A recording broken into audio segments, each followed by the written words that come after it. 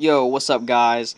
I'm going right into part 3. I'm sorry that I had to make this into a 3-part series, but let me know in the comments and also with the way you rate it, like or dislike, if you like this really detailed. See, it's going to make for more content, it's going to make for longer videos, but you're going to get a lot better look at the new baits I'm getting, especially really new iCast lures.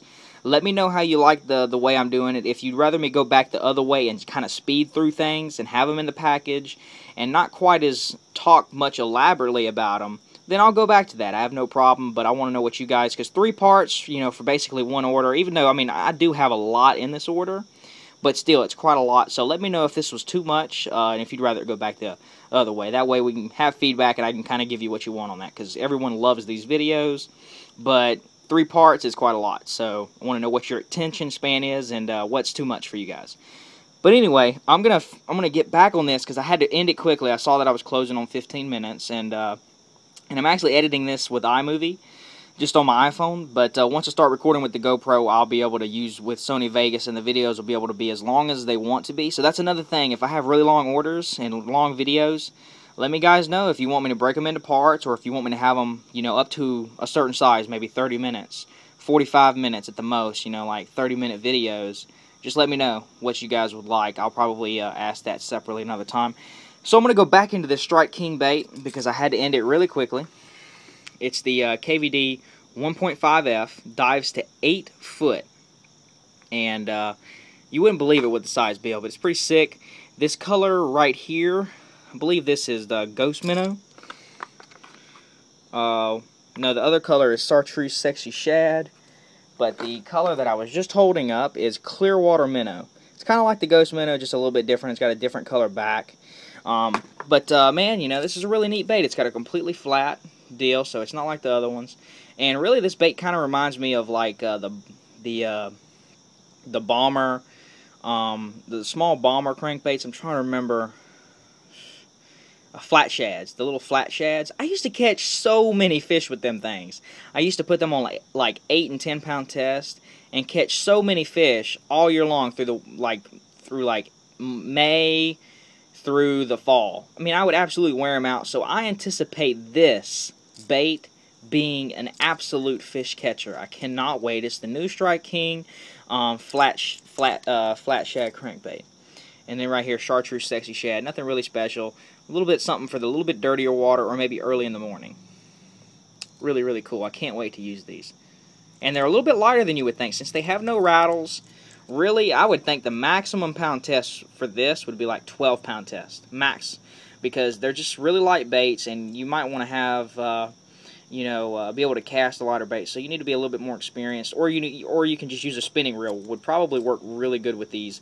What's the actual weight? Like I said, they're kind of light. Let's see if it tells me the weight of this bait. I'm guessing it's got to be around 1/4 ounce. I don't see it anywhere, and but it's probably right around 1/4 ounce. It's pretty light. It's kind of like a balsa wood type crankbait. Pretty light bait. Now the next thing, man, this is awesome. Check out this 6-inch bull shad swim bait. And any guys that want to get into swim baiting, you're going to realize that the handmade, wooden type swim baits are really, really popular, but they're also really expensive, and they're kind of hard to get a hold of. Now, the guy that makes this bait, the bull shad, his name is Mike Buca, and he lives out here in Georgia. He lives around Lake Allatoona. He's really, really popular around these parts for making these baits. Some of these small stores actually sell them. But usually at a higher price. You wouldn't think it, but they actually sell it at a higher price. But this is a really, really neat swim bait. You get them in different sizes. There's not many colors. There's only a few colors of each size. But, you know, the paint, whenever he makes a specific bait, is really natural for whatever you're trying to do. This one is the blueback herring. So I'll give you the actual deal of it. It's the bull shad. And it's the actual... blueback herring swim bait, 6-inch. And you see here, man, you start looking around at swim baits on Tackle Warehouse and stuff, you're gonna notice that like the ones with the multiple joints are gonna cost more. And this is a handmade bait from a guy named Mike Buca here. Really slim profile, really natural. The action this thing has is incredible. And you can see here, he's got something on the tail. Instead of it having a hard body tail, it's got like some type of feather some type of hair or something like that, and it really has an interesting action. And that's what you get out of a really quality bait. I'm really curious to see how this does. I know it's going to be an absolute fish catcher, but I'm really curious to see the durability of this bait. You know, and it's not that heavy. You would think maybe this bait would be pretty heavy, but it's really not. So I can't wait to throw this. If you want to look it out, it's kind of expensive, but I'm hoping it'll last a long time, and hopefully it'll catch a ton of fall bass. Awesome, awesome bait. Another little doohickey here. Got the Zappu twin blade. I didn't take it out, but basically that little middle right there snaps onto your hook. It like goes over the hook, just kind of like a trailer hook type deal. And you know, for like swim jigs and stuff, it gives you just a little bit of blades on the end. You can put this on a frog. You can put this on a Texas rig like a Cinco. You know, straight tail bait, you can put it on there, and as it falls, these little blades are going to quiver and create a small amount of vibration, but really more than anything, I think, you know, it's really just a little bit of flash it's going to give it. A little something different, and those guys out there in Japan and, you know, Orientals, man, they're always innovating, and this is just a little something different, a little something new, and that's what it's all about. Let's see. We've got some Mendit here. A fellow friend and a YouTuber made a video on this not too long ago, some that he bought, and he was really happy with it. And I saw it many months ago, and I thought maybe it'd be a good investment. But at the time, I was like, nah, I'm not going to buy it. I'd rather buy something else with my money. So I ended up not. But after seeing what he said and how long it lasts and how well it does for him, I decided just to pick me up. It's like this little bottle right here. It's a half of a fluid ounce, I guess. It's supposed to last a really long time, and it basically repairs your plastics if they break in the middle. You know, by the top of the bend of the hook, if the plastics kind of break out, you could put this on there and it fixes it just like new. And you could probably get, you know, at least 1 or maybe 3 more fish out of something. And you know, over time that could really make a big difference. I may not do it in tournament time, but fun fishing, pre-fishing, that could really save you some money. This right here, you ever heard of like the UV tight lines baits? I've done a few videos on them myself, but right here, this is basically a spray that you could put on any plastic, hard bait, whatever, and it basically does the same thing. So natural living organisms in the water reflect UV rays. I'll give you a quick background of it. And UV is reflected to like 40 foot of water. No, it doesn't matter the water clarity. At least I don't think it does. I could be wrong on that, but basically UV rays, UV light goes way farther in the water than regular light. Way, way farther. It's completely dark under there, but the UV light still penetrates. And natural organisms reflect it. So basically they're going to shine a certain color just because of the UV rays. Now this stuff right here, you spray it on there and it basically shines your lure up, makes it more realistic. And, you know, because those bait fish are literally shining in the water. Those crawfish, you know, down there 20 foot, if you can't see the bottom, it's completely dark. They're still kind of shining. The fish are still feeding visually a lot more than you would think. So that's one of the things about fishing. We're always still learning stuff. And you can get to pick this up at Tackle Warehouse. UV Blast, pretty cool stuff. I used it and I caught some fish on it, and it seemed to do well for me. It doesn't have a terrible odor if you're really big on scent. But be careful about leaving this out in the sun. I had an experience where it literally like foamed up and completely built up around here, and pretty much the whole bottle was done. So I ended up buying another. I'll make sure I keep it out of the sun. And really hot temperatures, I think you should keep it out of there. If you can keep it in a cool box, room temperature would be good. And here we go. We're going to get into some really cool stuff here. Like, first we're going to get into the Megabass jerkbaits here. This one right here is the Megabass Vision 110 Plus One. So it's the Vision 110, but in the bigger bill size. The Plus One means just a little bit deeper. This bait's going to dive significantly deeper. I think this bait should get down to a minimum of like 8 foot.